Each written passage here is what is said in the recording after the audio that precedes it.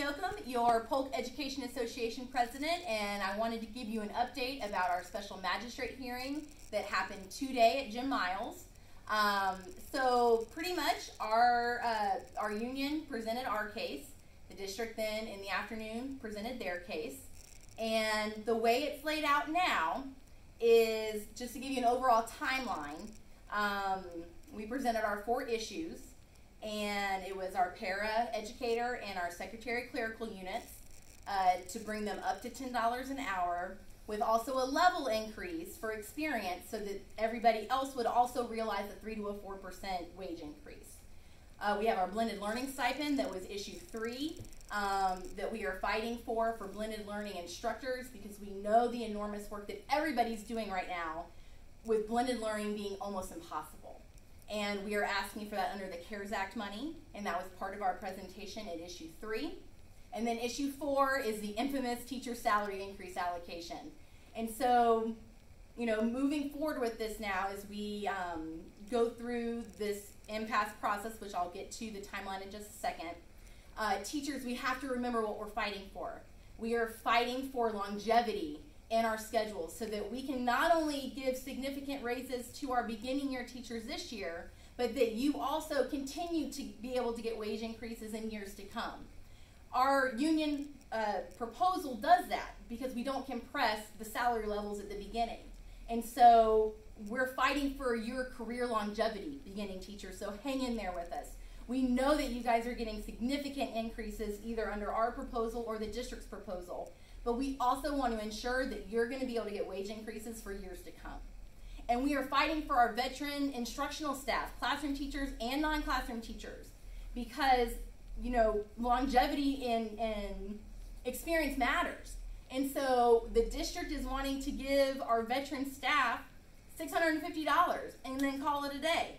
Whereas we are looking at a more equitable distribution for our veteran teachers, with our lowest tier raise being $1,120.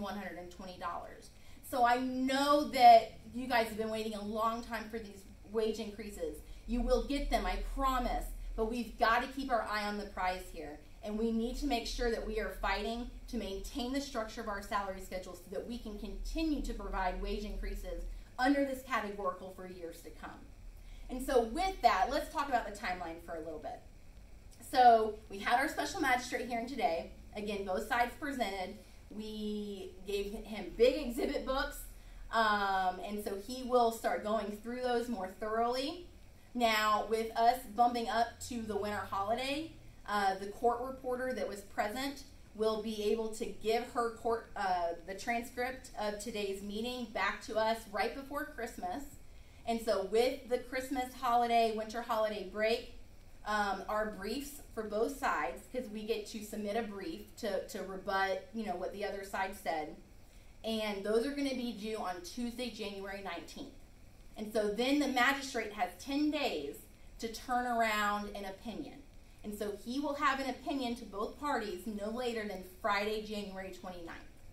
And so what that means going forward, once he provides that opinion, if one side, whether it's union side or the district side, rejects all or part of the magistrate's opinion, that triggers the installation period.